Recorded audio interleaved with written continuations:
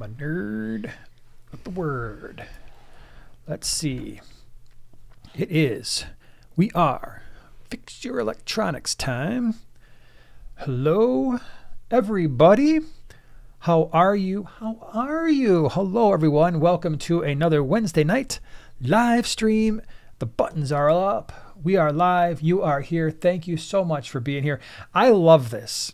We haven't even started talking about the topic, and there are people already sharing their wonderful opinions on commonly purchased fish that can be a little bit troublesome. And yes, the thumbnail, Wally and Jilly, that is the striped Raphael catfish. That is our Raphael catfish. It is the oldest fish we have in the fish room. And I don't know actually why I use that thumbnail, because the striped Raphael is actually not a fish that I worry about too much, although it does get quite large. But it's been an outstanding fish for us for 57 years. About 15 years. Those fish can live an abnormally, hugely long time. So the fish that was on the thumbnail, that's the striped Raphael cat. Nice thing is it's got a relatively small mouth, so it can't eat tons of other types of fish. Now, any fish that would fit inside of its mouth, yeah, for sure. And they can get really, really, really plump because they like to go crazy and eat a lot. And sometimes they hide a lot, although ours doesn't tend to hide anymore. It's just like, yeah, I'm out here. But that fish actually had to move. It was in our 150. And we broke down the 150 this past week. And then I moved that fish into the 125 with our Vieja. And it's fitting in great. And the Vieja are just like, oh, this is a rather large fish you just put in here with us. Thanks a lot. And they're all getting along really well. So that's the deal with the thumbnail fish. You are correct in your identification. You don't need to see his identification. And Leslie was like, yeah, I love my striped Raphael catfish when I see him. Yeah, ours it's the craziest fish. It would go missing, not missing, but it would be not visible for a couple months on end, wouldn't eat. And then I thought something was wrong. I thought it was sick. And then it would go and eat like crazy. It was almost like a seasonal thing. And now I think it's just been like, yeah, I'm going to eat every single day, all the time. And that's what it does.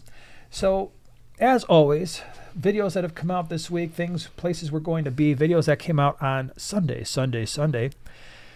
was the 125, the Geophagus Paradise tank. It was my first attempt to use wood in an aquarium and try to make it look halfway decent. And I will say again, you had already kind of put it on the ground a certain way, I believe, or maybe it was on the stand. It was lined up on the ground, but it wasn't lined up like that. No, it was, but it inspired an idea. Like, you know what, let me try to make it kind of look a certain way. And I got to do that and place some rocks in there. And you kind of were like, yeah, and had me move a couple rocks. And then you glued everything together in that aquarium. You did all the planting 100% because that is not my thing. With the plants that you wanted in there. True. So anyway, and the plants that we have. If you haven't seen that particular video yet, that was the one that came out on Sunday, check it out because I think it's pretty cool. And it is tank number 2 of the 5 that we are putting up in the gallery. We still have 3 more to go. We haven't 100% decided, although I think you want to do the next 125 next. I do. The second of the 2 125s, where I'm fine with that. But we also have to completely redo the 50-gallon low boy that is in the center of, well, it's not in the center of the fish room. We need to move it to the center of the fish room. And that tank is going to be completely redone. And then we have the other 75, but I'm waiting. There's going to be a 3D background in that tank, and I'm waiting for that. I just got notification that it was complete. They sent me the pictures. They said, is this good before we ship it? I looked at it. I'm like, perfect. So they are in the process of shipping that 3D background, and now that's coming from Aqua Decor, and they're in Serbia. So it's going to take a little while. It's taking quite the trip to get here. And I'm really excited about it because from the pictures, it looks like they did an outstanding job, and I can't wait to get that in the aquarium and show everybody what is going on there. And I normally am not a huge fan of the 3D backdrops. I just think it really limits you, and it kind of gives like a very, this is the end of the tank sort of look.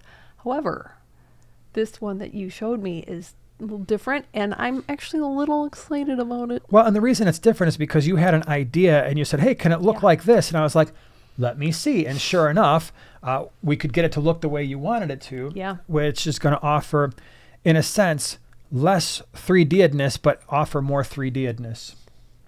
Yeah. It's a conundrum wrapped up in a riddle, all enveloped in an enigma. Yes. Okay, so anyway, that was Sunday's video. Today's video, you talked more about that aquarium on the small scape. I did. And you talked about some of the new things that we've added to it. So if you check out the small scape, you'll get a little bit more background information on the aquarium. Tomorrow's video, members video, is coming out. And then this Sunday, I've got a video already planned. It's already ready to go. I can't wait to share it with everyone. So that's the land of videos. And then where we're going to be, we are still in the middle of our nice, wonderful break here between, we're basically moving into the second half of fish swap season. So in January on the 7th, what we're preparing for now is the Greater Chicago Cichlid Association swap that's in Northbrook, Illinois on the 7th of January. And so we're looking forward to that. That is coming up here pretty darn soon. And then the week after that, the 14th, is the Quad City swap in Davenport. And then we don't have another swap until the 20, so what I say, the 14th, 20, must be January the 27th, which I believe is a Saturday. That's the Greenwater Aquarius Society swap in Tinley Park. And there's, for those of you who are going to any one of those, you're like, hey, can we get fish and how do we order fish? The website is usually updated about 4 or 5 days before the swap, so you can pre-order all the fish. And that is going to be what's going on for the swaps. So that's January, and then there's more swaps in February and March, and really the next big like fish meeting get together thing is the Aquashella in Dallas next May. So third week of May, and that's the big one. So I'm looking forward to that as well. That is going to be pretty fun. Darn cool. Heck yeah. Now we got M&C. Oh my gosh, what did I do here? It's why is that? What did you do? Are you trying to figure something out? Because I have a question for Jazzy Bell Pink. Okay, while you're doing my that. Raphael Nanook is all over the place. Did you happen to name Nanook after the dog in Lost Boys? Just asking. Oh. Just asking. That's a good question. So I messed up. I can't. Look what I did. Look what. Oh, here we go. How about this? Nope, that's not going to work. I'm going to have to figure this out at some point. We're going to go back to there. Sorry. I know I'm messing with this now, but too bad.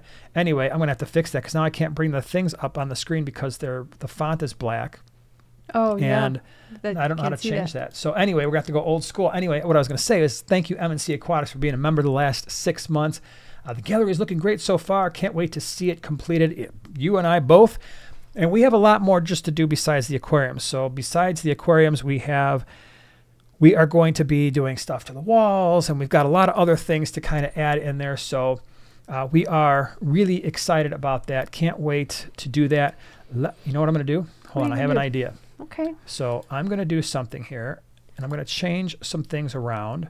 Sure. We're going to go way over here. Hold on. I wanted to say hi to all our moderators here. What's up, everybody? We've got Oink. We've got Second Floor. Hey, y'all.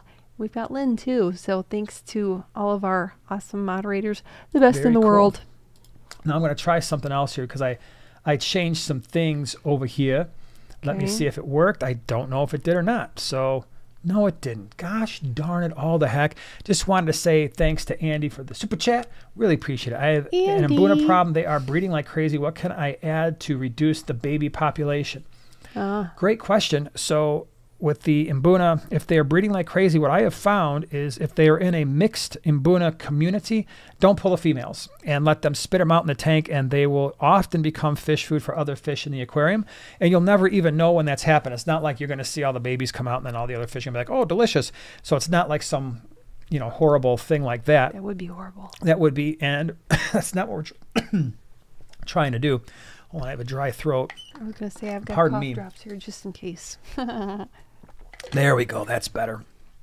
So anyway, yeah, that is what I would do. Otherwise, you can put in some type of, I don't know, Synodontis cat.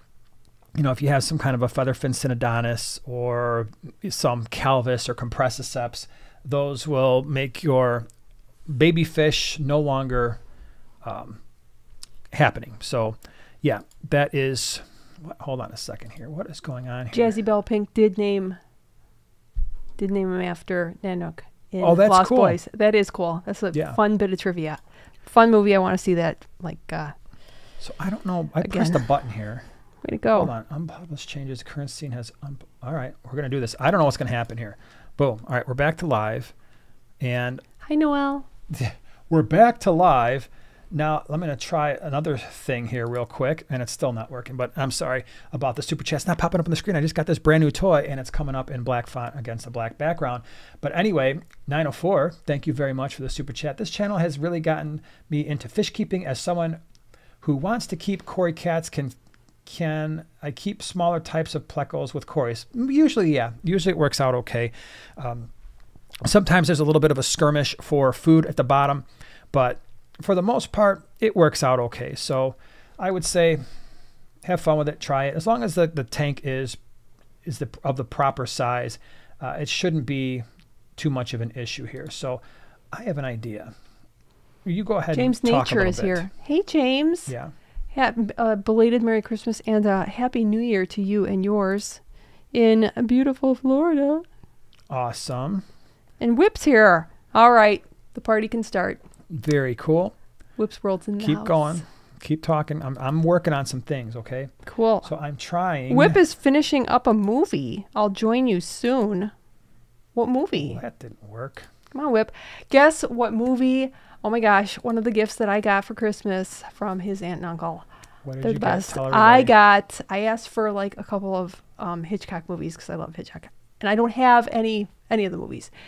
And I got a box set. It's a beautiful like velour box set. So I had this guy right over here and our youngest Eli. I said, hey, you guys want to check out a Hitchcock movie? Do you want to watch Rear Window? Because it's cool. And yeah, they watched it last night.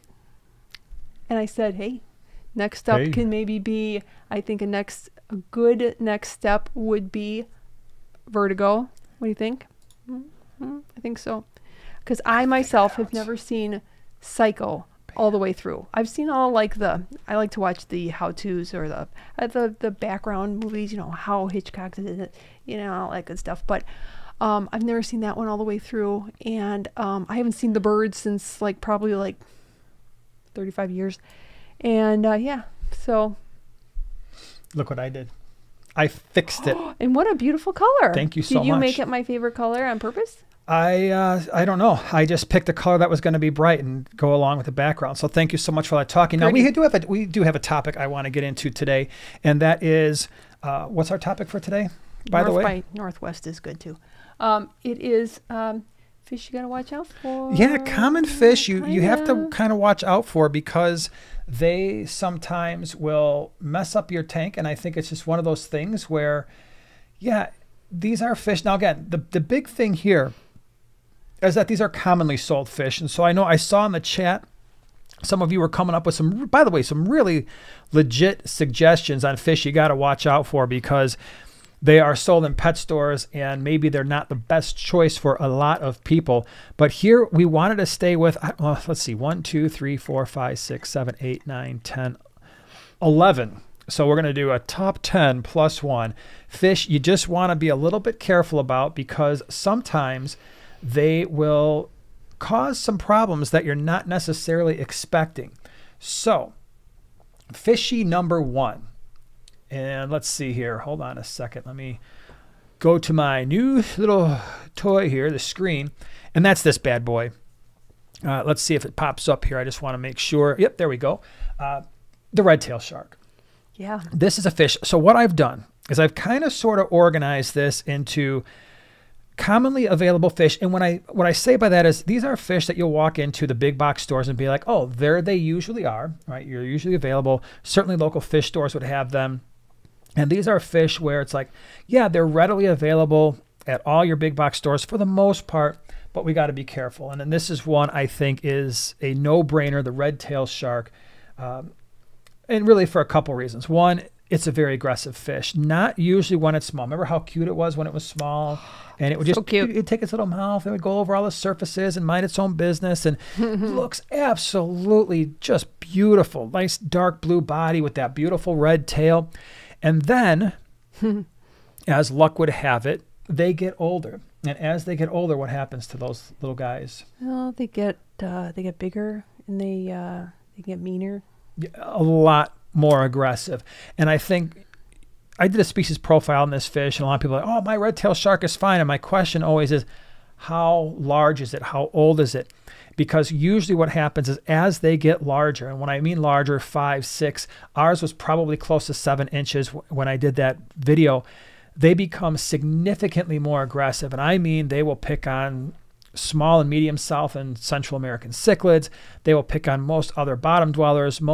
Pretty much all community fish are going to be a problem. They will chase around schools of tetras and all kinds of stuff.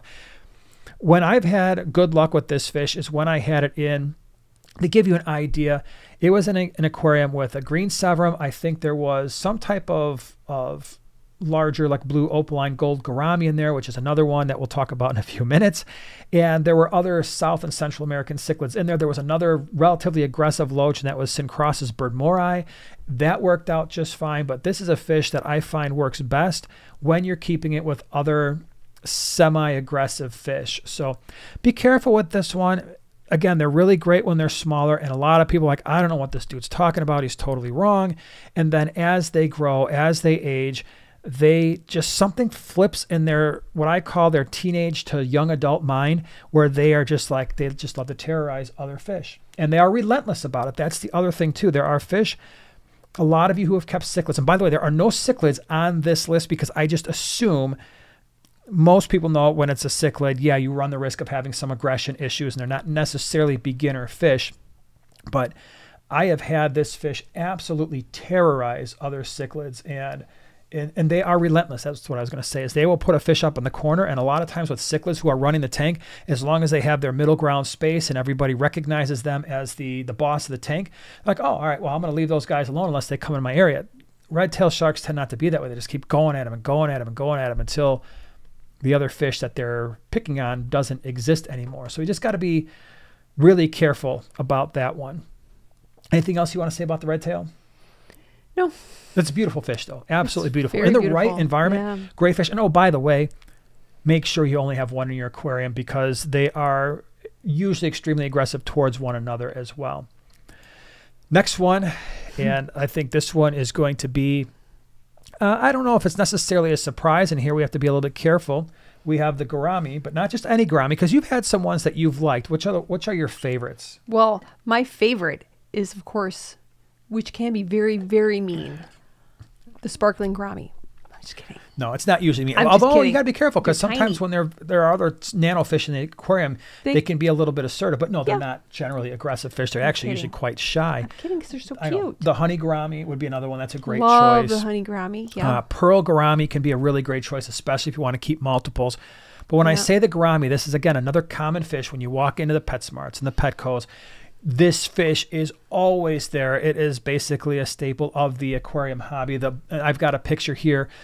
Great fish, the opalines, the blues, the golds. And I've almost always had one, although right now we don't, but I almost always have one. Always name it Gary. And always that fish was not surprising because it wasn't surprising, but it's far more aggressive than you might realize. Do you remember what our gold, opaline, and blue gouramis used to do when I'd turn the lights on in the 150? Do you remember watching them? Well, I know they chase all the fish around.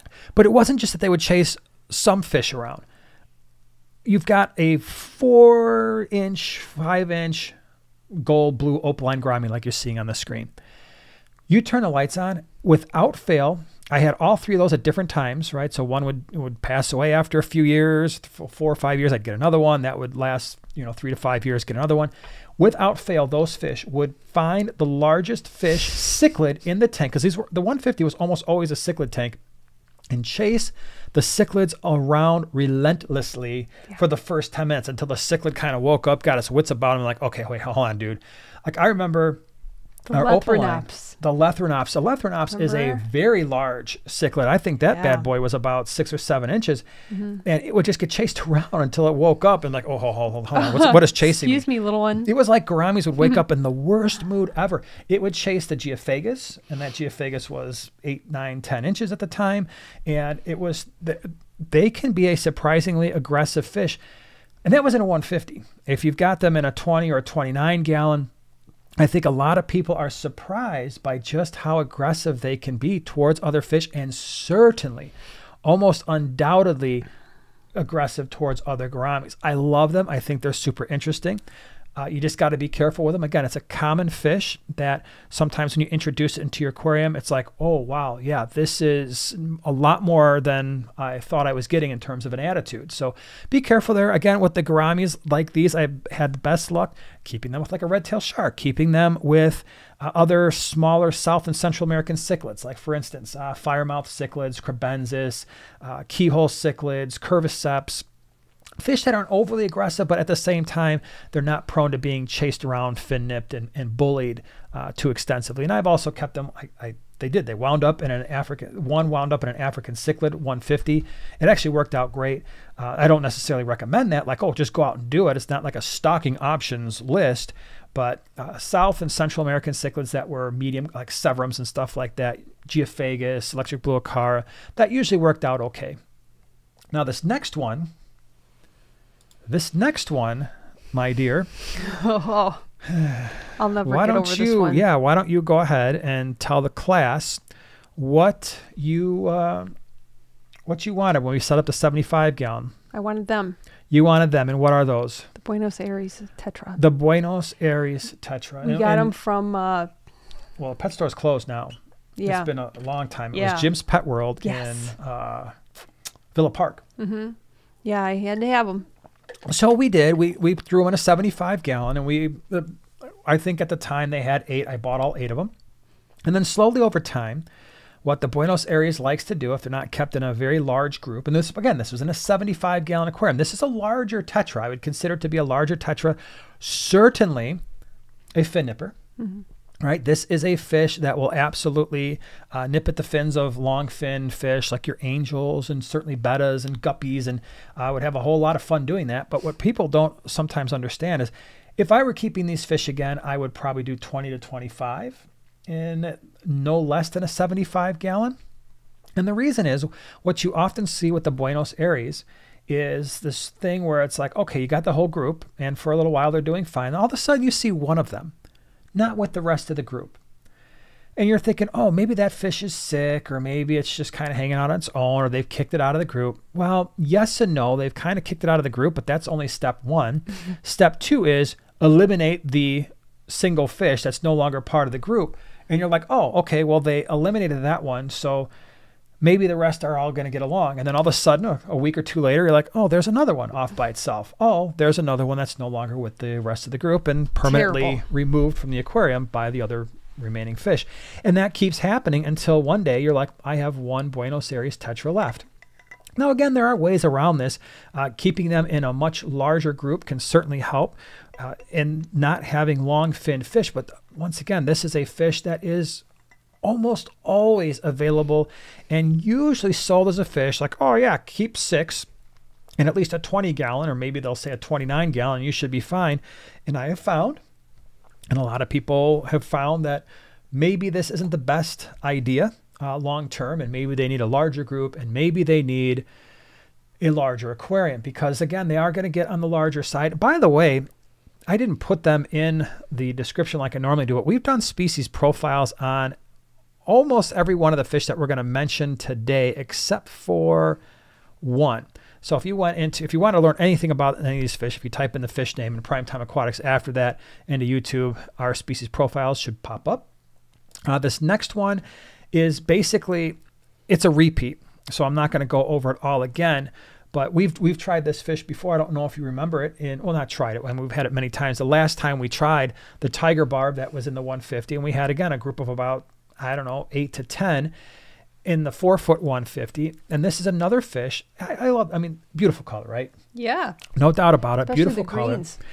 Oh, yeah. The greens are absolutely awesome. the issue with the tiger barb is pretty much the same thing as the Buenos Aires tetra. They can be fin nippers.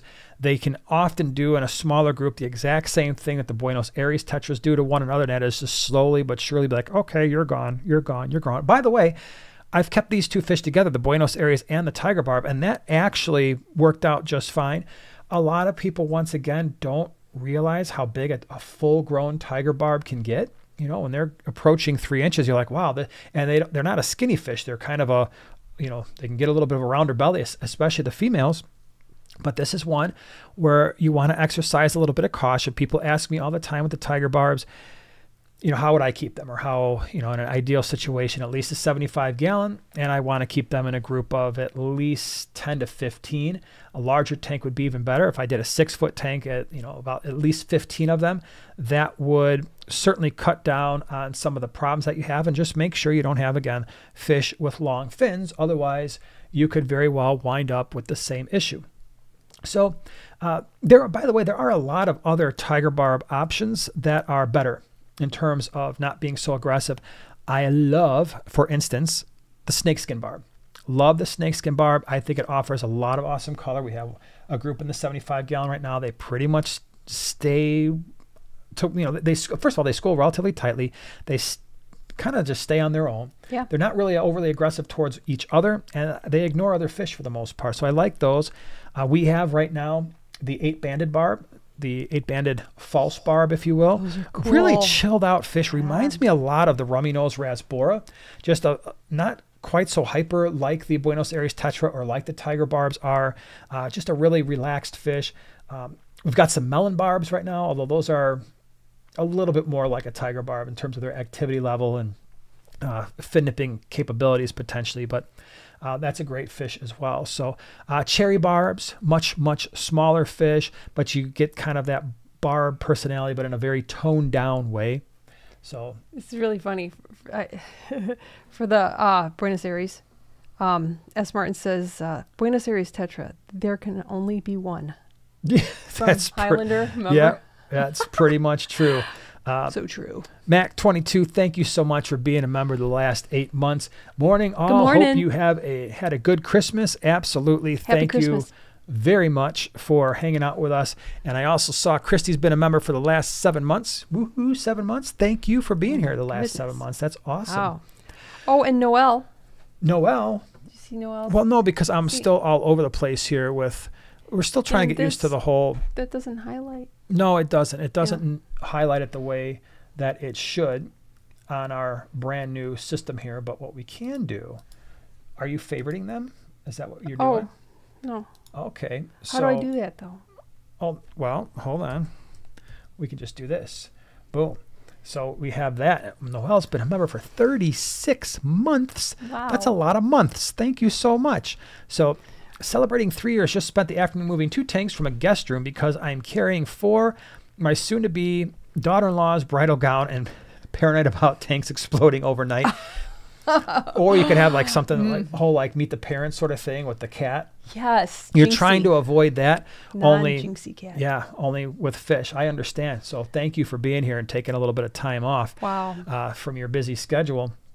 All right, next one. Now, those were fish I think are categorized on fish that can be surprisingly aggressive, and you really have to kind of watch out for them. These next few is a different consideration. And the first one I will offer up is this bad boy.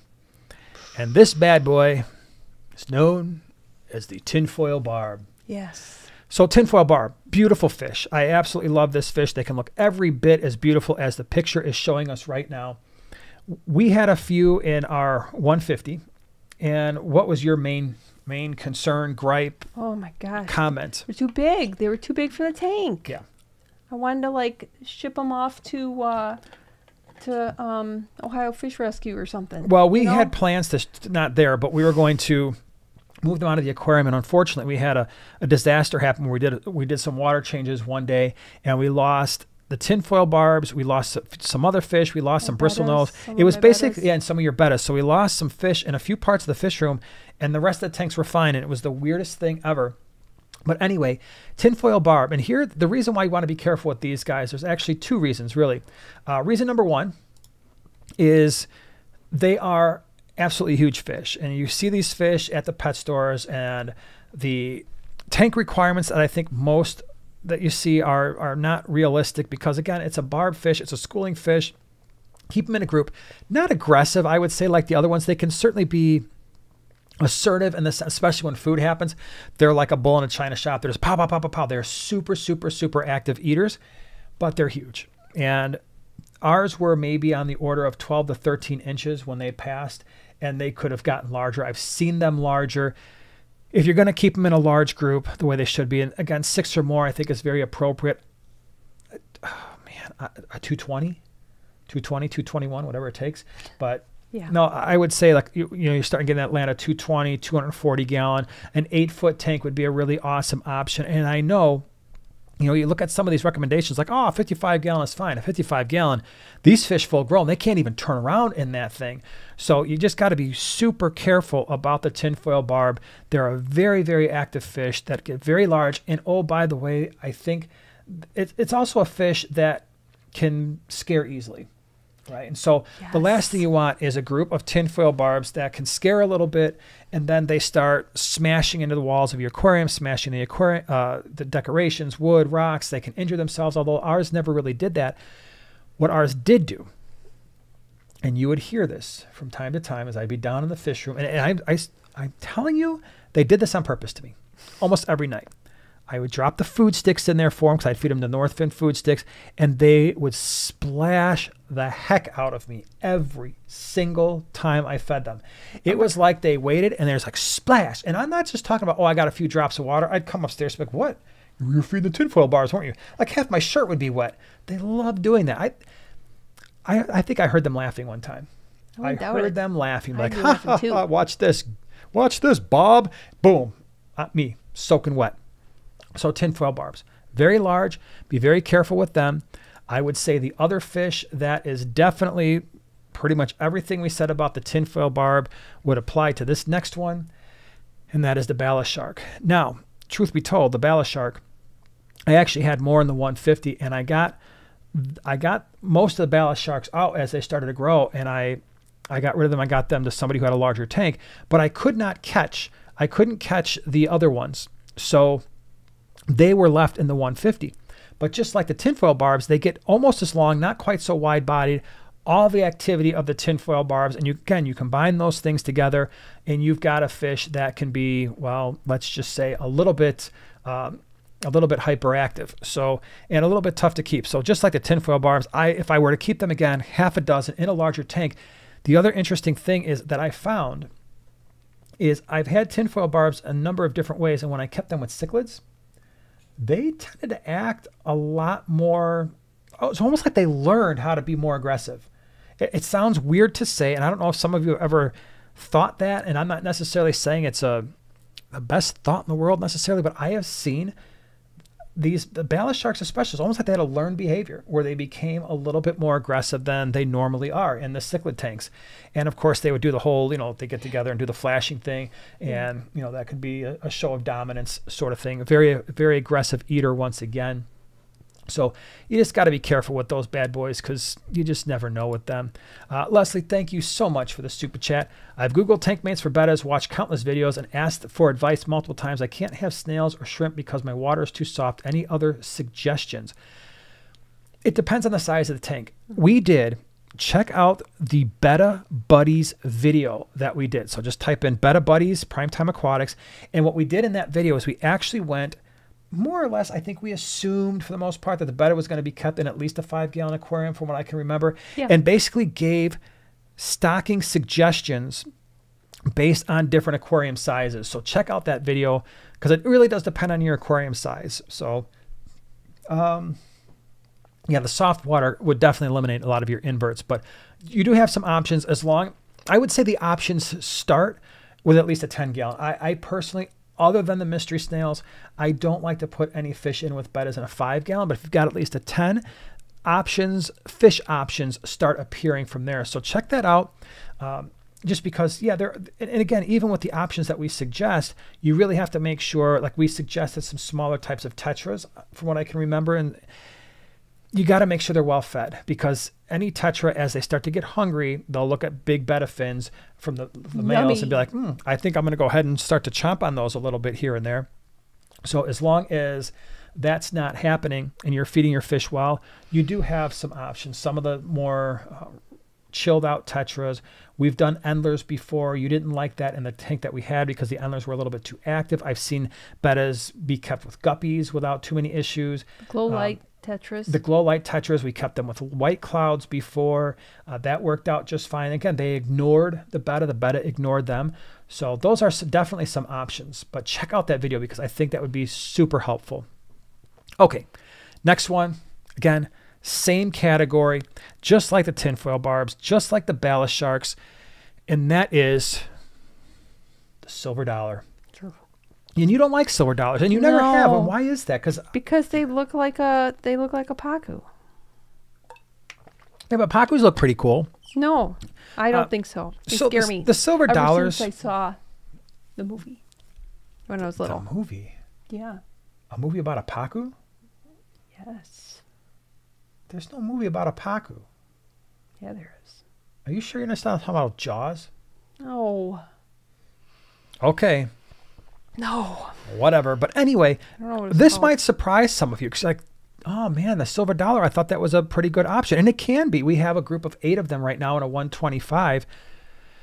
But just like the silver dollars and just like the tinfoil barbs, I think where the disconnect comes in is depending on the source that you look at. I think a lot of people recommend a tank that is too small for silver dollars, given 2 things. They do get large. I mean, easily, the body can be the size of your hand. Easily. And ours are right now. All 8 of them, and they're not even full grown yet, size of my hand, just the body. Not only that, of all the fish I've mentioned so far, I think they are by far the most skittish and they are the most prone to scaring. So you combine that with the fact that they do get pretty large. And oh, by the way, they will devour any plants you put in the aquarium. I mean, there has never been a green thing that they didn't love to eat, but they also will love to eat snails. I used to put handfuls of all kinds of ram's horn snails, pond snails, Malaysian trumpet snails. They would eat them all.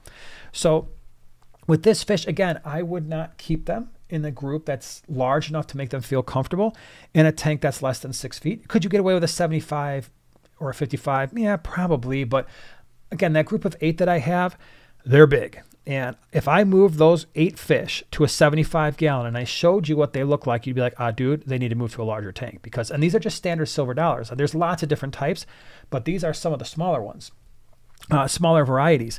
And the other thing that I don't know if a lot of people appreciate this, and that is, this is a fish that would do best with subdued lighting. And I think that's probably the same with the ballast sharks and tinfoil bars, but especially these guys. I noticed when I turned those 125 lights way down, because we had a couple of Fluval 3.0s on there, and I turned the lights down to like 25% of max, and they were loving it. Really? They were very, very relaxed. When I turned the lights up, they started to freak out a little bit more because we had to get some algae stuff done, and I turned them up and I left them that way. They didn't like that as much. Okay. Now, everybody help me out here. Like okay. Aaron, the movie that I'm thinking of is called Piranha. Did you ever see it? Not pacu. Piranhas and same pacu. Thing. Oh my gosh, they're not even close to the same thing. They're related. They're like related enough. I mean, if you look at a pacu and you look at a piranha, they look very similar. I interchange the Okay, names. but could you imagine? First of all, pacu get way huger. Way huger. Yes, they are closely related, but could you imagine a group of piranha that were as big as pacu? Like, how scary that would be. That would actually make a pretty good movie if they were that big. Well, they were in the movie. They were not as big as pacu because I think they were massive. in the movie. Here's a fun story for you. I once had a pacu because back in the 90s, they're like, oh, they just grow to the size of the tank. So I'm like, cool. I throw this thing in this 75 gallon. It's small, right? And I had a group of silver dollars, and they were all like 50-cent piece size, and it would school with the silver dollars. And this thing, within a few months, was like, it was growing bigger, and all of a sudden the silver dollars were like, man, our brother is really growing fast. But they would still all school together, but it started to look really stupid. And then I eventually gave that fish back to the pet store. I'm like, yeah, I think this is going to grow too big. Oh, I'll take it back. All right, now this last group, and then we're going to get to your questions here. This last group, is in this category. And this is not an exhaustive list. Again, I'm just picking some fish that I think we should just watch out for. This is going to surprise all kinds of people. Are you looking? No, I'm reading what James is talking about. And that is the guppy. Keep them there. Now, we've talked about the guppy before. And the reason why I say you've got to be careful with this fish is genetics. And that's really where we're focused on these genetics and disease, how prone they are to disease. So I have found the guppies can be problematic depending on where you buy them. If you buy them from a reputable breeder, if you're buying them from a pet store that's buying them locally, far fewer problems, and you might have really wonderful luck with these fish. When a lot of the pet stores are buying them from not local breeders, it can be a problem. And I've told this story a million times how I had problems for years. I'd go to the store, I'd buy guppies, they'd bring them home. Within a week, they're all gone. And it just kept happening to the point where I'm like, I'm not doing this anymore. And then finally, I got some guppies from two sources. One was Twin City Guppies, and the other one was a local, the Chicago Live Bear Society. And I had fantastic luck with those. I'm like, oh, turns out I can keep guppies and breed guppies just fine. So with this one, just be careful, because depending on where you get them, if you buy guppies, and you bring them all home, and you've got the right water parameters, right? So we've got harder water with a higher pH. If you buy guppies from a local fish store and like, okay, within a week they were all gone, and they were, when you got them, they looked okay, maybe you need a different source. Sometimes it doesn't make any sense to go back to that same source, try it again, and then they all die. And then try it again, they all die. It might not be you. It might just be the strain. And I would say that's the same thing for these guys here sometimes. And it's really important with the Daniel to make sure you're buying them from a source that quarantines them for a proper amount of time. I took this picture from Flip Aquatics. Great source, right? They're a channel sponsor, absolutely. And that's one of the reasons why, because I know they're going to quarantine their fish long enough where if there's going to be a problem, they experience the problem, not the end user. That's the whole idea. That's why we quarantine our fish for so long. I'll give you a great example. We have some fish that came in this week. We've got a swap on the 7th. Guess what you're not going to be seeing on the website on the 7th? The boxes of fish that we got this week.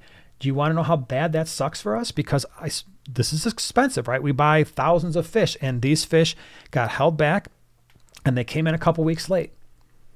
I'm not turning that into your problem. That's my problem. And that's the same thing that Flip Aquatics does. That's not the customer's issue if I can't turn these fish. And by the way, I'm going to miss the GCCA swap, and that is probably going to be one of the bigger swaps in January that we do all year long. And yet those fish are going nowhere, because what good does it do me to turn fish around in a week and a half to 2 weeks, and then all of a sudden I hear from people, oh, you know what, those 6 fish that you sold me, I only have 2 left. That breaks my heart when I hear that. I don't want to hear that. Even when we do things right way, every once in a while you'll get somebody like, oh yeah, I lost 3 of those fish. No, that's not good. So the Daniel, back to the Daniel. This is a fish that is constantly sold as a beginner fish, and in some ways it is, but it's a very active fish. Again, a fish you want to keep in large groups, can be a little bit fin nippy, and even though it's a small fish, just because it's a small fish doesn't always mean it's the best fish in the world to have. And especially with the Daniel, sometimes with the genetics issues that can appear, this might be another one, just like guppies, where you're like, I don't know why I get these fish, and then everybody says they're great beginner fish, and I lose half the Daniels I get. And you hear that from a lot of people, right? They're beautiful, but if you keep having problems with a fish, sometimes it's like, you know what, it's not me. I have the water parameters for them. I did all the right things, and I couldn't keep them alive for longer than 2 weeks. Well, maybe it's the source. So be careful with those. This beautiful fish, I like it. The neon. This is just a standard. It's not the green. I'm aware of that. The big thing here with the neon is neon tetra disease. And it's interesting because we have brought in thousands of standard neons, at least 1,000 green neons, probably 500 to 600 cardinal tetras at this point. And we've had black neons for a very long time. The standard neon is the one that we have the most problems with. I think the last time we brought in the green neons, we had like 600, we lost like 3. We brought in the cardinal tetras, and we got them from a source that, from what we understood, they did well in water parameters such as ours with the higher pH and hard water. That turned out to be 100% true. They were awesome. The black neons are always like awesome fish, but the standard neon is one that is problematic sometimes. And you add in the neon tetra disease, which is prone to, I just couldn't do it. There was one time the last time I brought in standard neons, I brought in 600 and I was left with 150 after about 2 weeks. And then out of that 150, I think we had like 100 where they made it through the process, the quarantine process, but I held them back for like a couple months and they were fine. But think about that for a second. You go from around 600 down to 100 to 150. That's just not going to happen. So you got to be just, again, of all the neons, I would say this is the one that I would be most careful about. And again, make sure you're buying them from a reputable source that's quarantining them. So there, again, if there's going to be a loss, like I just explained, then you're not the one that's going to experience that loss. And the last one that I want to talk about tonight is another one. We've talked about this a few times, and it's the betta. Right? The betta is a great fish. It's one of the premier, it's the gateway fish, as I like to call it. The vast majority of people you hear about getting into the aquarium hobby, it's like, oh, I bought a betta, and then everything snowballs, right, out of control. I bought a 5-gallon and a betta, now I've got 68 tanks, which is awesome. Thank you, betta, for doing that. Our betta video is one of the most watched videos we've ever done, the betta species profile. Absolutely magnificent fish. Get them from a reputable breeder or get them from someone who is selling them, who's caring for them. Again, John and Lisa, right? They do a great job, KG Tropicals, of making sure their bettas are happy and healthy and care for them in a way where they maximize the likelihood that you're going to get a betta that is healthy. But a lot of times you go to the store and it's not, I mean, how many of you have had a betta that only lasted 6 months? Or a year, or like a year and a half? You're like, oh, wow, it lasted a year and a half. How great is that? And then usually what happens with these bettas that have poor genetics is you start to see abnormal growths, right? So you get these tumors and stuff like that on the betta, or, like I remember for a while the glow bettas, do they even sell those anymore? They do. And we had a glow betta. It went blind. I remember Kasha from Creative Pet Keeping had a glow betta, and that went blind. But even the standards, there's so much line breeding going on there that I think a lot of the genetics is getting very poor. And where you should have a fish that should easily last 3, 4, 5 years, so many of them now are like 6 months to a year, and then they're gone. And so you just, again, be really careful with that, because it's just one of those fish every once in a while that it doesn't do as well. Now, there's still tons that do, right? I mean, you've had a number of bettas that lasted multiple years, as they should, but oh my goodness, the bettas these days, sometimes you wonder about them. So yeah, so that is, again, it's just some fish that I think you just have to be really careful, right? You got to be really careful with some of these fish, because they're not always, for any one reason or another, either the genetics, the size, and do your research, right? That is why we do so many species profiles, because if you're doing your research, it's going to allow you to make the best possible informed decision out there. So if you've got questions, now is the time. We will definitely go ahead and answer as many as we can. M&C says, so far, I've managed to keep my female betta 7 months, usually 5 to 6 months. Well, hey, that's good. It's going a little bit longer than before, so that's cool. And Moreau says, started with a mystery snail and a betta. Now I'm at 7 tanks, go to fish conventions and work at the fish store. It happens, and that's a good thing, right? I mean, the nice thing about fish keeping is it is a hobby where you can grow in the hobby, and it's inexhaustible in some ways. I mean, when you think about, I've been keeping fish now for 44 years, and I'm still excited about it. I'm still excited. I still haven't kept all the fish. I certainly haven't bred anywhere close to, all the fish. And there's always ways to change things, whether it's a different aquascape, whether it's a different tank setup, whether it's keeping different types of fish. It's very common for people to bounce back and forth between community tanks and cichlid tanks, and community cichlids and biotopes, and they just keep cycling through. And I'm going to do a goldfish tank because I haven't done that in 5 years, and it's exciting. So fish keeping is a very, very cool hobby in that respect, where it's endless and it's awesome. Endless and awesome. Yeah. Chris says, prime time. Love the questions on the screen, Fancy. Hey, you know what? So if I would have had more time, the pictures were supposed to be videos. So that's coming. That is coming very, very soon. I just didn't have the time to put the clips in that I wanted, but that is definitely on its way. So that was one of the things with this new program that we have, is to up our live stream game a little bit. And then I cannot wait until we move it down into the fish gallery. And so we have that background. And, Takes two of us. Yeah. And all of the added benefits that's going to come with that. Ooh. So definitely going to happen. Chris says, I'd love to see a show on how to do research. It's easy for most of us, but not all. That's a great suggestion. In terms of how to do research. The short version is you look at reputable sources online, and you're looking for multiple sources, multiple hopefully reputable sources, and you see where the overlap is and where the agreement is. If you've got a lot of sources telling you the same thing through experience, right? Not just something somebody read on the internet from somebody else.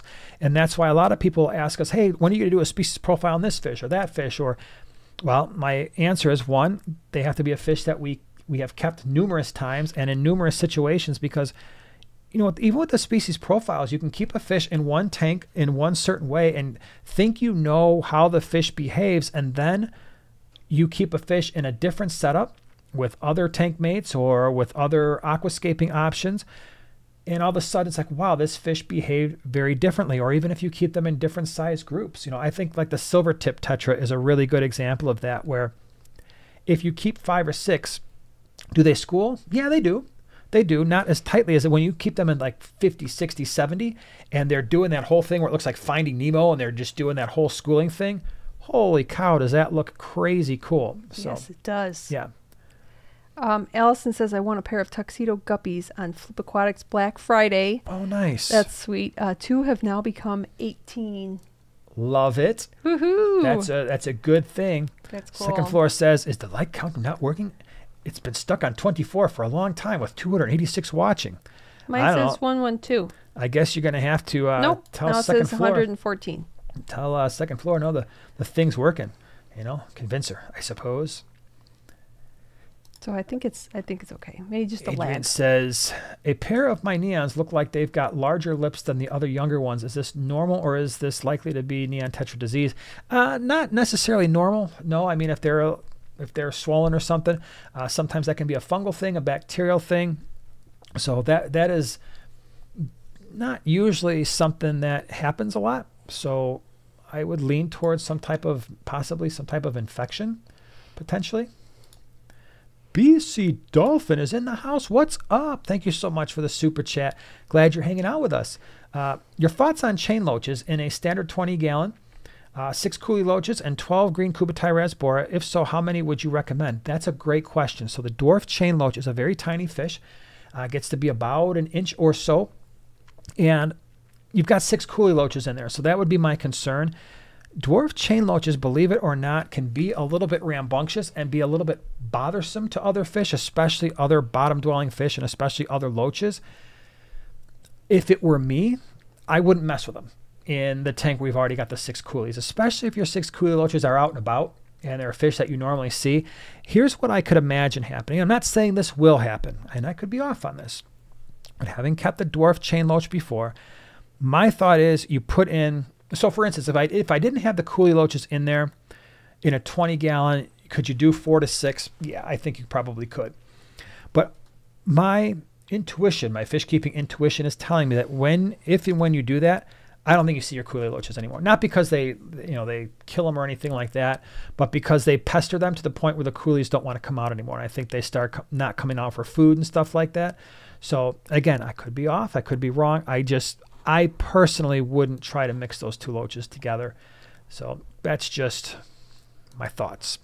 Dan says, my daughter got 2 guppies and 10 fire cherry shrimp. Cool. We got 2 20-gallon tanks to separate the males and females. I hate to do this, but what fish should I get to stop the insanity? 200 guppies, 100 plus shrimp. It happens, man. Trust me, you're not the first person that's ever asked this question, and you will not be the last. That is not an unusual question to ask. So we've got a lot of both. So here's what I would say. If you have a local fish store, my guess is you're not going to get a lot of money from them. It's one of those things where you'll be like, oh, can I trade you some cherry shrimp for some fish food? That is definitely an option.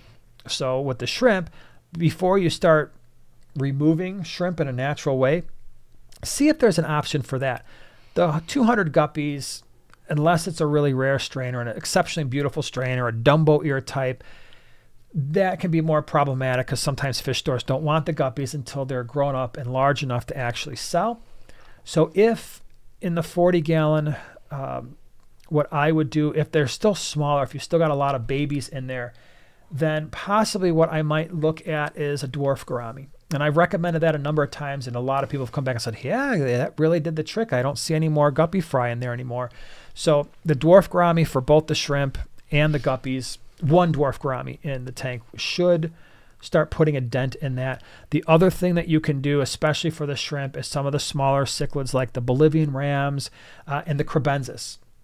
And they might also possibly control your guppy populations and leave the adults alone. So if you've got small ones in there, that would usually be something that you could potentially do for the smaller ones. John wants to know any tips or tricks for getting a male bushy nose pleco out of the cave, felt like a watering stick. Why would you want to do that, I guess is the question. So the males will stay in there for a prolonged period of time, usually for a couple reasons. One, they are protecting eggs, in which case they're fanning the eggs, and that is by far the best way to get them to hatch rather than try to do that, through an egg tumbler or something like that. Or they've got a female trapped in there, in which case they're about to breed. If you shine a little flashlight in there and you're sure there are no eggs and you're sure there are no little tiny baby fry, because the male will keep the fry pushed in there until they're ready to be released. So that's usually why they spend an extended period of time in there. If you're looking to get it out for just the sake of removing it, they can be extreme. It's tough because once they put out those pectoral fins and that dorsal fin and those spines, they're locked into place pretty solidly. So, I mean, and you got to be careful too by sticking your hands in there because they're also those can be pretty sharp.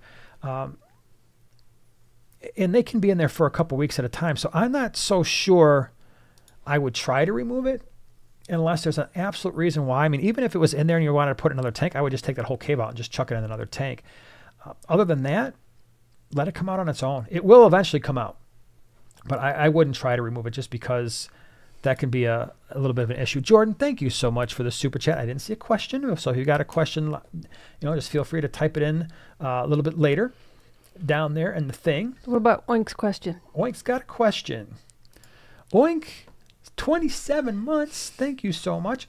I got a baby discus at auction. Have you found them to be okay, oh my gosh, singular as a centerpiece or happier in groups? P.S. I am relieved your mirror arrived intact. Yes, it did. Thank you so much perfectly. For that again. Really appreciate it. Gallery. Yeah, it's going to be awesome.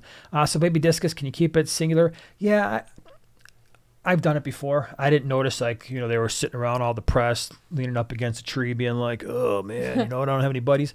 But I'm also not a discus expert. So I've kept them singly and you can keep them in groups and I don't really notice a huge difference. Maybe other people have, and you can feel free to pipe in and be like, oh yeah, man, they do way better in a group. But when I've kept them on their own, I didn't notice some major difference, like they were acting differently or anything like that. James says, what is the true life expectancy of a betta? I've only ever gotten 2 or 3 years and a half. The time I'm either medicating or trying to save them from bloat at one time or another. Yeah, I know. And that's some of the issues that are going on there. I think as more and more of these bettas get line bred for different features, whether it's fins or color, you start to see more of those issues. I can tell you that back in the old days, this is going back 15 years, it wouldn't be unusual to keep a betta around for 5 or 6 years.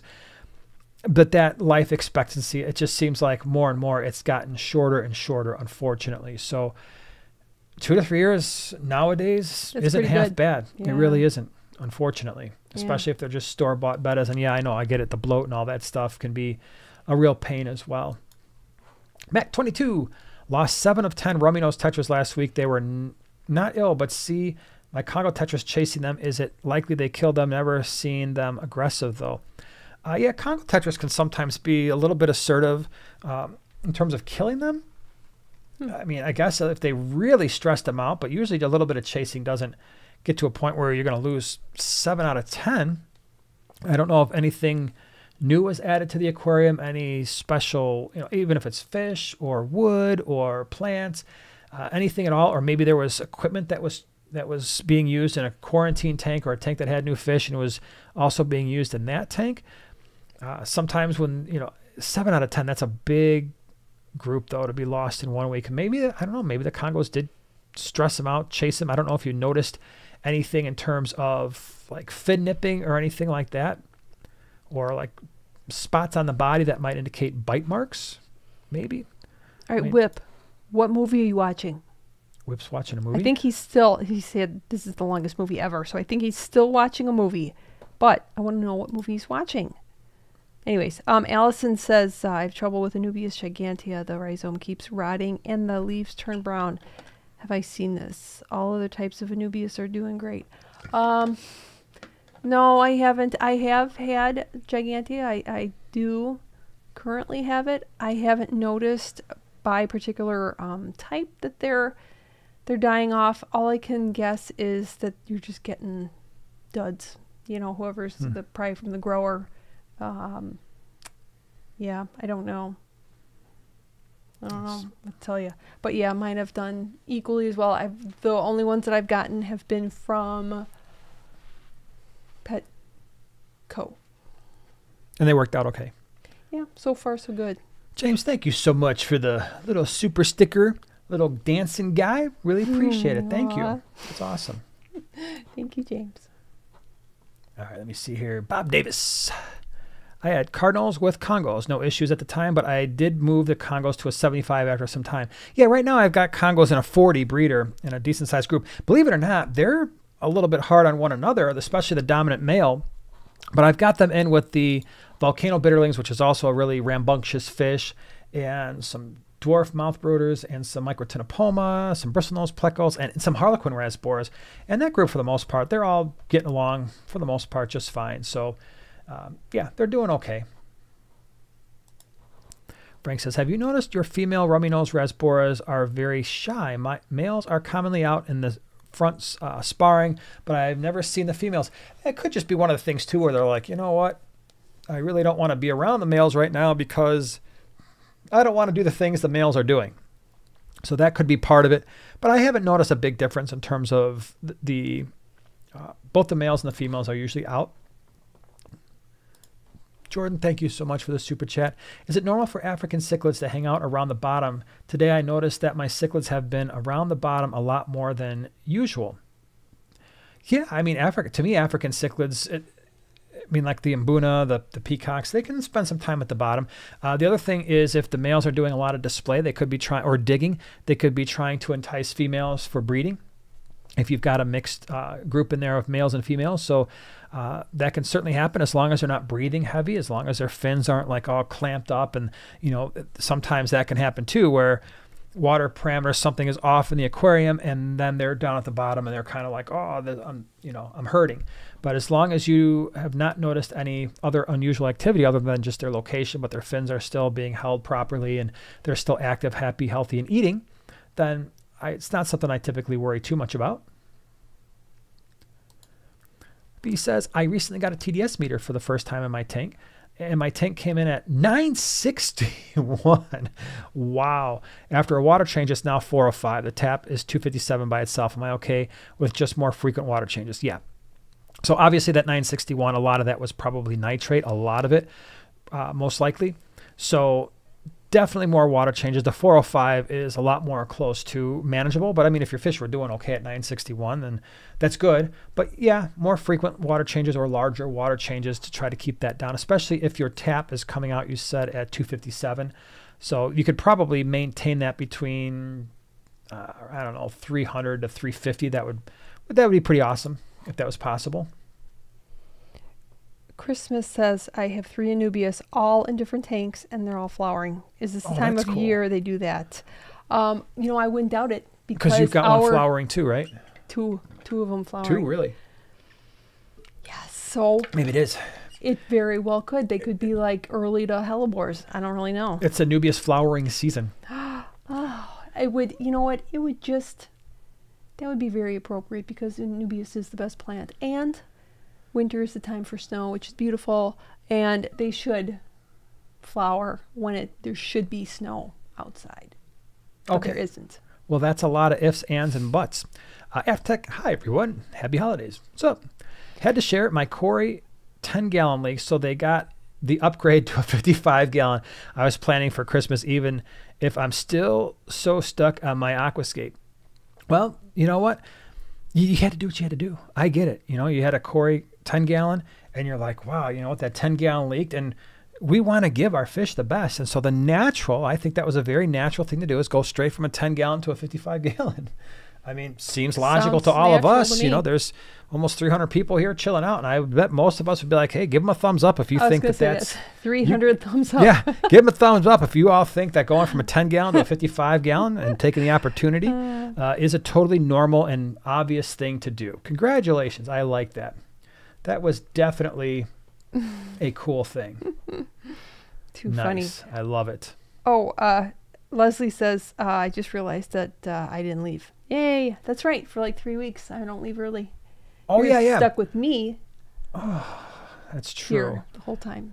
Whew. I don't know. Can we handle no this? Talking behind my back or whatever you're blabbing on when I'm leaving. In front of your back. Yeah, we were talking smack about all of your stuff. Yeah. Now we got to do it right here.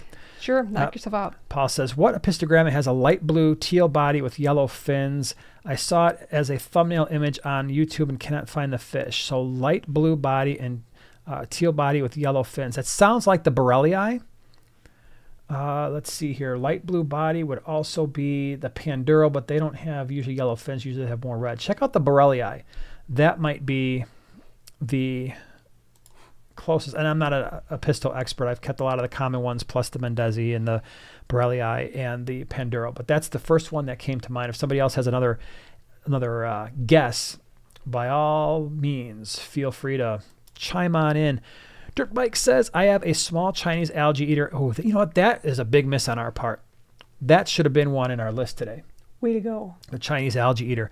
And some Cory catfish. I came and there was a scale missing from the Cory. Do you think the Chinese algae eater? I think there's a high probability. The Chinese algae eater? Yeah. Oh my gosh, but yeah. But even a Cory? Chinese algae eaters, especially with other fish that kind of hang out in their territory. That was a big miss on our part. That should have definitely been one in our opening little group of stuff to talk about. Yeah, Chinese algae eaters, and I'm so glad you brought that up. So yeah, I think it's probably it. Chinese algae eaters are, when they're small, they're actually really cute because they've got that brownish body and they've got the little checkerboard like sort of mid stripe to them. They do a great job. I really love the Chinese algae eater in the proper aquarium. It's one of the few algae eaters that gets large, can be with semi-aggressive fish. So for us, when I would keep the Chinese algae eater, it was almost always with cichlids, and they would actually not only eat the algae and stuff from the tops of like fake plants, they would go under the leaves. They just did a very thorough job. And I know a lot of people say that they stop eating algae when they get larger. I disagree.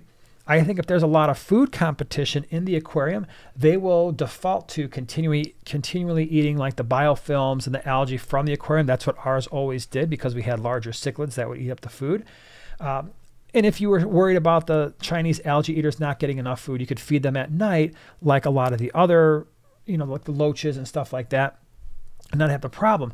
The issue is, and the reason why I think it was a big miss on our part by not putting them in there, is they are a relatively aggressive fish that, by the way, can get to almost a foot long. So these are, and especially they can be very combative with one another. So when I do that, when I keep them at least a 4-foot tank and with fish that are somewhat aggressive, otherwise they could be a problem. So you might want to remove that fish if you've got Cory cats. Yeah. Oink says, okay, everyone.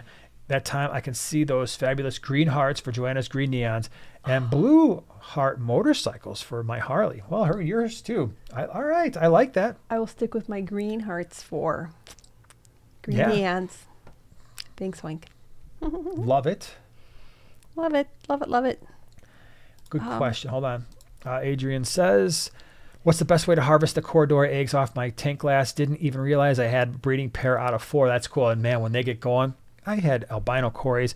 They put eggs everywhere, man. It was on all four sides of the aquarium. It was all over the sponge filter, uplift tube, and over plants. I was like, oh my gosh. It's not the gentlest way to do it, but I would take like a turkey baster and some type of like a butter knife and just gently scrape them off the side and suck them up with a turkey baster and then basically squeeze them into an egg tumbler in that same tank, and I would tumble the eggs, and it worked out just fine. And then when they hatch and they've got the little tiny yolk sac, I would put them in. I did a review on this. It was a hang on front, really, fry box, and it was a breeder box. And I would put them in there, and it ran the tank water through the breeder box. My only issue was, like the dodo I can be sometimes, I forgot to put the screen in for the return on the breeder box, and all those little tiny albino cories went right back into the main tank where they were consumed by the other fish. But in theory, that's the best way to do it, in my opinion, is to take those eggs, butter knife, gently scrape. You're going to lose some, all right? You're going to damage some of them, but you're going to still get a bunch. And turkey baster, squeeze them into an egg tumbler, get them tumbling with an, usually it's an air-driven egg tumbler in that same tank water. You start to see the little, babies hatch out in the hang on front breeder box. They go. It's a great way to hatch out a ton of little baby cories. Second floor. How do you like the clown knife fish and black sharks? Do you think local fish stores should warn people how big they get? How about clown loaches as well? Love that question. Absolutely, the clown knife is not a fish for 99.9% of people in the fish keeping hobby. Those fish can get 4 feet. I've seen them that large. Where were we? It was the Cleveland Aquarium. By the way, for a lot of these public aquariums, they do a great job showcasing like saltwater tanks. But what I loved about the Cleveland Aquarium, and if you ever get a chance to go there, I can't recommend. I've done tours of that place. They have a massive freshwater part. In fact, I would say most of that aquarium is freshwater. And they had some full-size knife fish in there that were at least 3.5 feet. I mean, they were absolutely massive. Yeah. Most people cannot handle a fish that large. Same with the black sharks. There was a bunch of fish we could have included in there, but I didn't. Again, they're not as common. You mentioned the clown loaches. Yep, clown loaches. We've got them in the 125 right now, and they're 8 or 9 inches, and they get huge, right? They can get to a foot long and also get very wide-bodied. Red-tailed sharks, I don't know why they even sell those things in a pet store because, again, 99.9% of people don't have a tank big enough. We were in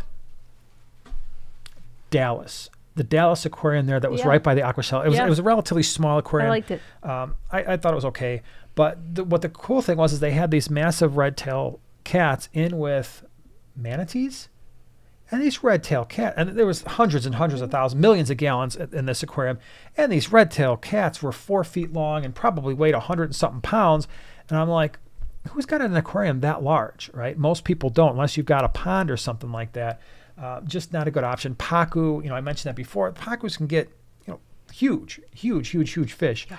So there's a lot of fish where I'm not necessarily somebody who loves to say, oh, they shouldn't sell these fish in the aquarium hobby at all. But there are some fish where it's like, how do you justify it? There was an aquarium at the last Aquashella we went to, and they were selling sturgeon. Oh. Cool. I mean, they were maybe a little over a foot at the time. Newsflash. Unless you've got a river running through your backyard, you're not keeping an aquarium large enough for sturgeon unless it's like an Ohio Fish Rescue large in-ground pool. I mean, these things get 10 feet long. A lot of them do. Even the smaller ones are 6, 7, 8, 9 feet and live, by the way, for 100 years. Why? What are we doing with that in the aquarium hobby? Fish fan 20 gallon long. What's the movie? No matter what's going on in my life, I can always watch them swim and be totally at peace.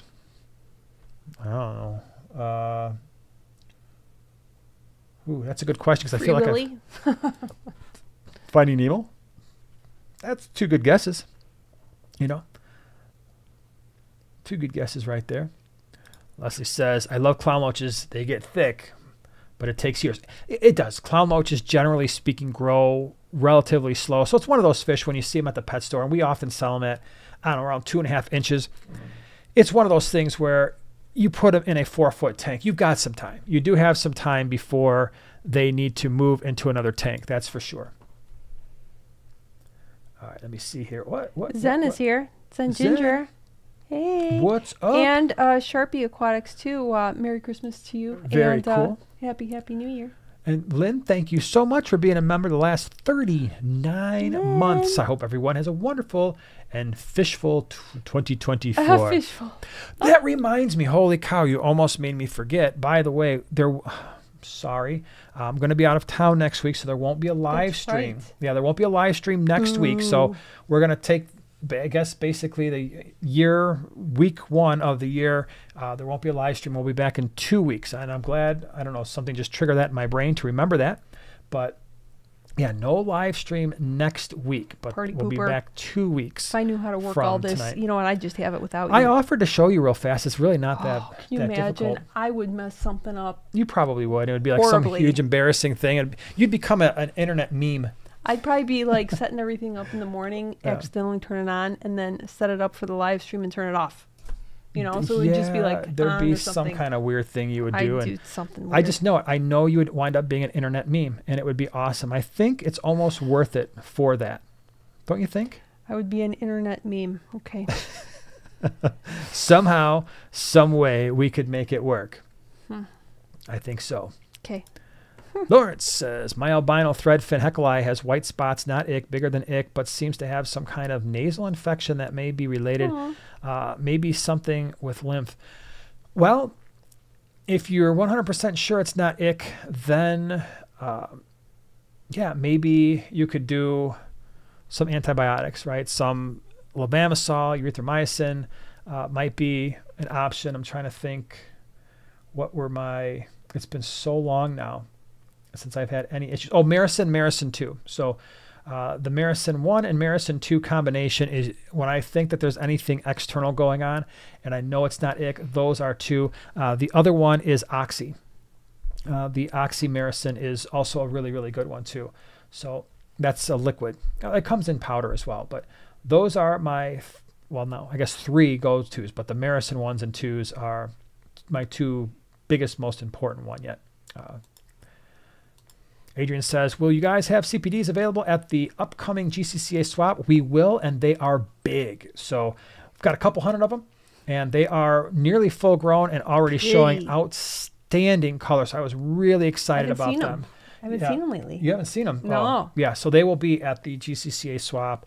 Like I said, big, and I was very, very happy with the way they look, because usually they don't come in that big and juicy.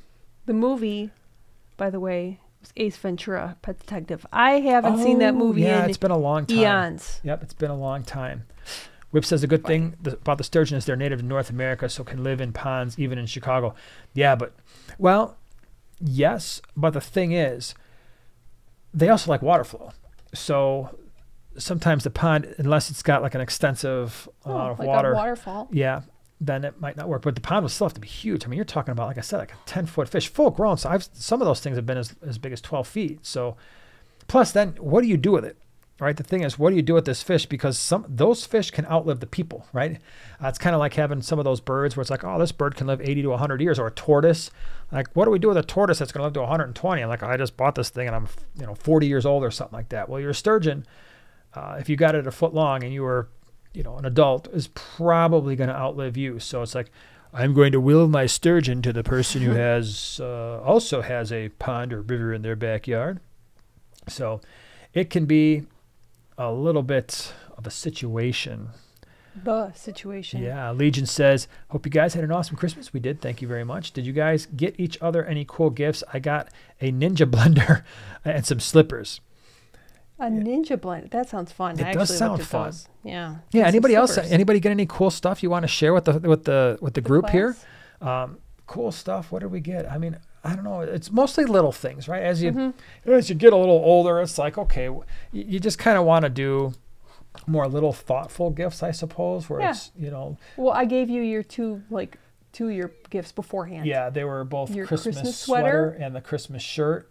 and his epic, you know, Christmas Vacation all things shirt. Harley. It's Harley. we've become really easy to shop for too. Yeah. And I got Harley shirt, Harley a hoodie. Yep. Couple T-shirts. Yeah. Yep. And I got you a what's the thing? It's like a steamer. Because he's like Mr. Freak Out if he sees wrinkles. Yeah. Oh, gosh, it's like the end of the world. And I'm just like, yeah, just like spritz water on him. And I'm like, just walk around a little bit. You'll be fine. But so I got an actual steamer that you just put around there and it's battery operated. So I'm a weird dude. They probably know that. Well, you know, we all know that. Goes without saying. But I hang up all my T-shirts. I hang up the T-shirts I'm going to wear as an outside T-shirt. So if I have any T-shirts in the drawers, and I have a lot, they're always T-shirts I wear under other things or just around the house. But if I'm going out, like this shirt that I wore is a shirt that was hung up in the closet. So my shirts my going out T-shirts, I have to hang them up. And why? How, pray tell, are you able to hang all of your T-shirts? Well, because you wanted to trade closets with me. And why did I do that? Because I ran out of space. Yes, he has the larger closets. I have the smaller closets. I have it's not a very large closet, but it's the largest one of the house. And it worked out well because small. I definitely would prefer to have an even larger closet. So someday when both of our children are grown and out of the house, we can take over their closet. You can, because I'm just going to move in with them. Okay. Then I can do a whole walk-in closet at that point. Nice. Yeah. I'll feature it on some kind of a thing, you know. I'll just, man, he featured his walk-in closet, which is really just a room. That's right. I did. James said he took his fiancée to the Biltmore estate. Nice. It's one of her gifts. Oh, that's cool. MG, James. That's really cool. Bob says, I got my first 20-gallon tank. Sweet. What? That's awesome. So what is it? Were you moving up in the world from another size, like a smaller size? 20 gallons is great. I remember each and every time I moved up to an aquarium, how big it seemed compared to the one I had. So from the fishbowl to the 10-gallon, from the 10-gallon to the 20. And then, you know, as a kid, we went from a 20 to a 30. And then it was like 55-gallon. That first time you get a 4-foot tank, you're like, holy cow, this is so big, right? It's such a big viewing pane. Very cool. Okay.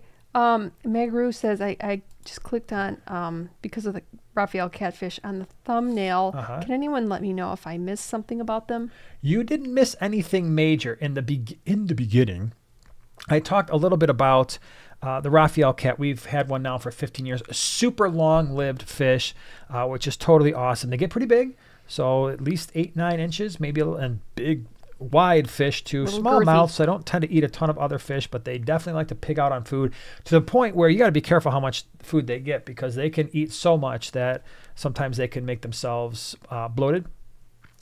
Also armored, right? So there's a lot of armor on that fish. If you really look at it closely, you got to be really careful when you're netting that fish or catching it, because they've got very, very, very sharp spines on their pectoral and dorsal fin.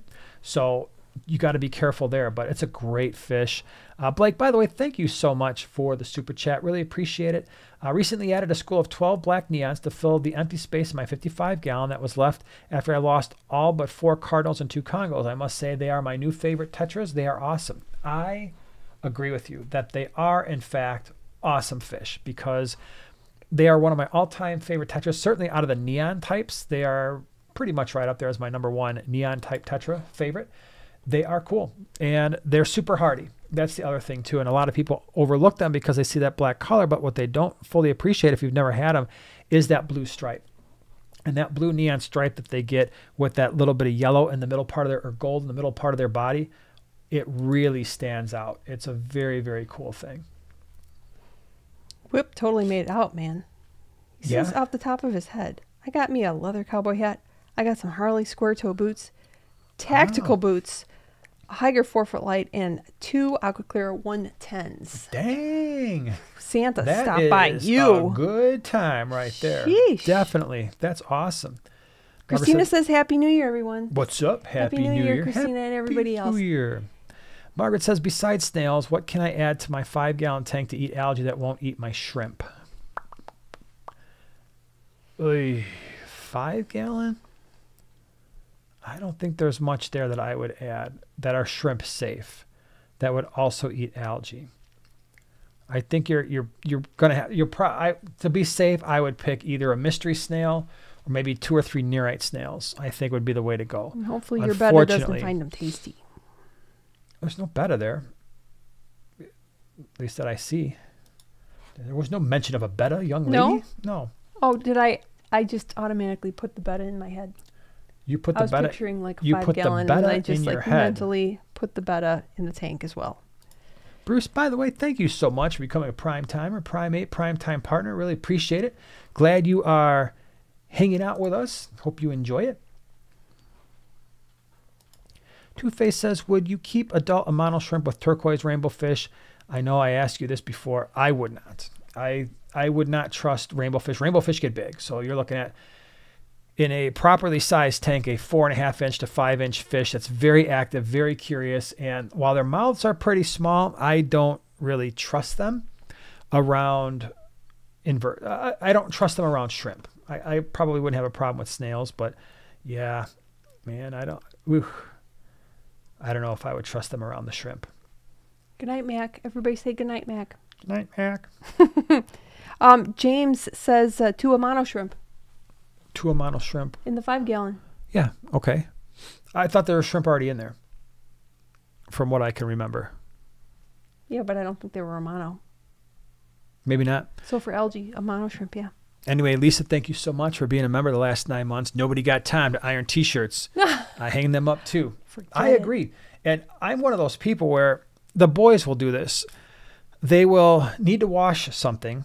And in some ways, I appreciate it. To fill out a load, they'll take other clothes, not their own, from the laundry basket and chuck it all in the wash, and they'll wash it and they'll dry it, and then they take this big pile, and inevitably, how many of you, let's just have a moment of reality and honesty here, how many of you have the laundry chair or the laundry section of the couch where that laundry goes to die?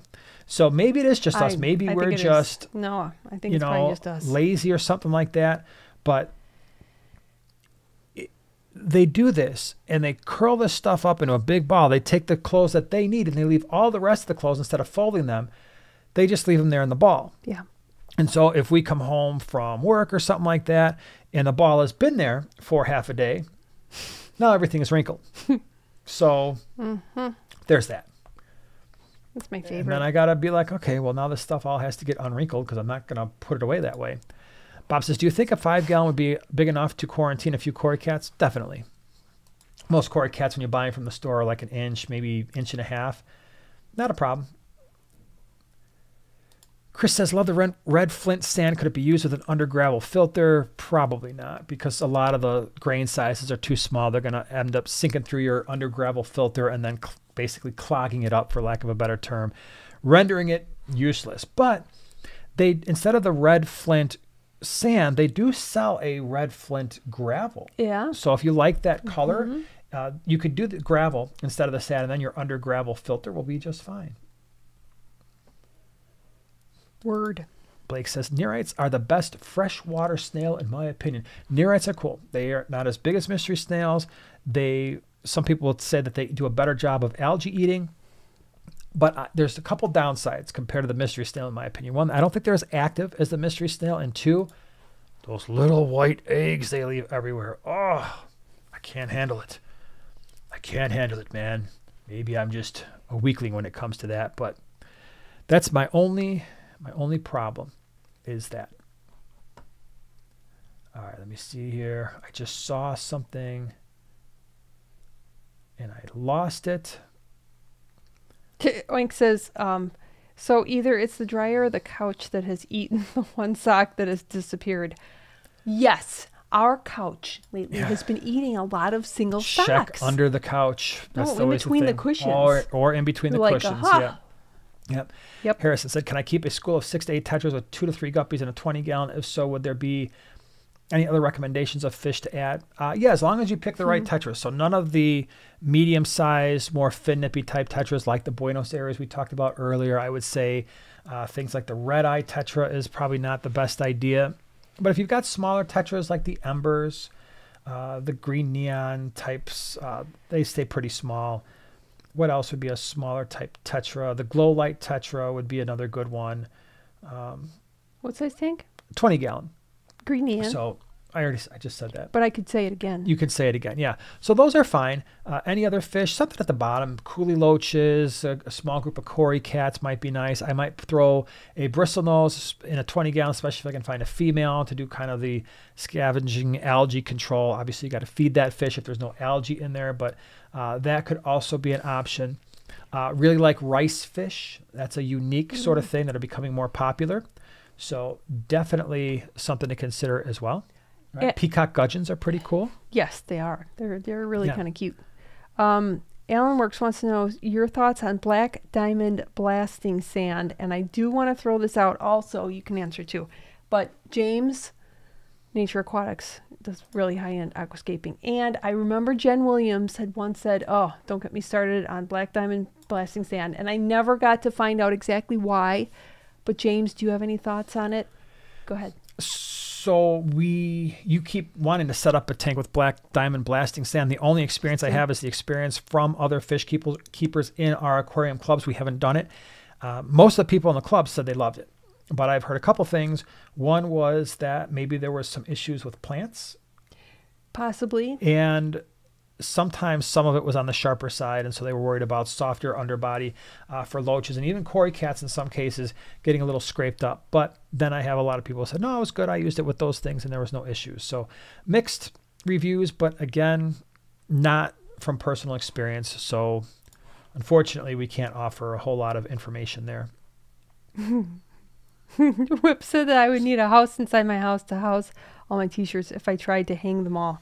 Yeah, I know, right? We're getting to that point too. We are. It's getting a little bit crazy with T-shirts. Yeah. I love T-shirts. Oh it's gotten to the point where we used to go to like all the Harley places, and then we get the Harley T-shirts from the different locations. Now, unless that location has an absolutely awesome picture on it, like that's specific to that location, you gotta say I no. just get the little coin, and I'm like, nope, can't do it. Because pretty soon, at some point, I'm going to have to start getting rid of some of them less desirable ones that I have. Second floor brought up lemon tetra. Did you see that? I always forget about the lemon tetra. Yeah, lemon tetra is a good one. I like it. Thank you. Yeah. Allison says, can I keep Gymnogeophagus balzani in a 50 gallon? I don't think I would. I've had them before. I had them in a 75 gallon. They can get pretty big. So I think 50 gallons really pushing it long term. Big thing there too is my gosh, Eli's down there cleaning stuff. Oh, I was like, what the? That is definitely a fish that likes cool water. Be really careful there. The mistake I made is I just didn't properly have their cooling seasons the way I should have, and I think I kept them too warm, and that was a problem. So be careful with that one. If you're looking for something cool like that, I might go with the Geophagus tapajos because you're still getting that cool iridescence, and it's going to be in a smaller package. Or even like the Bolivian rams might be a good option. I know it's not the cool looking bulbous head sort of thing, but it's still it might be a better option for a 50. Second floor, thanks for being a member these last 30 months. Really appreciate it. Hi, Jason and Joanna. Merry Christmas. Happy New Year to you guys and all the great people here in the chat. Thanks for all the great info tonight. Well, thank you for being here, hanging out with us, and holding down the fort, as they say, they being I. World's best moderators. Yep, we've got them. We've got them the right house. here. Yep. To go with all the world's best, super awesome people hanging out with us. And lurkers. Yep. World's best lurkers. Jennifer says, got to get the ones from Sturgis every year. Well, yeah, I mean, we had to do all the stops. Yeah. We did Deadwood, Hill City, Black Hills. I'm missing the actual Sturgis location. You said Deadwood? Yep. And why am I missing one? I'm missing one Deadwood, of them. Black Hills. But that's a given, man. You got to get it. You got to get them. So very cool. All right, everybody. I'm pretty sure it is time to call it a night because, oh my gosh, it's been a really, really fast hour and a half. Thank you once again for everybody hanging out, stopping by. It's tons and tons of great questions. I love that. You had a bunch of awesome questions tonight. Thank you to everybody for becoming new members and the super chats and everything, to our moderators for doing all the awesome things that you do. Again, reminder, we won't be here next week. We will be back in 2 weeks to hang out with all y'all. So really appreciate it. Hope you have a wonderful evening, and we will see you in 2 weeks. Bye-bye, Happy everybody. New Year. Happy New Year.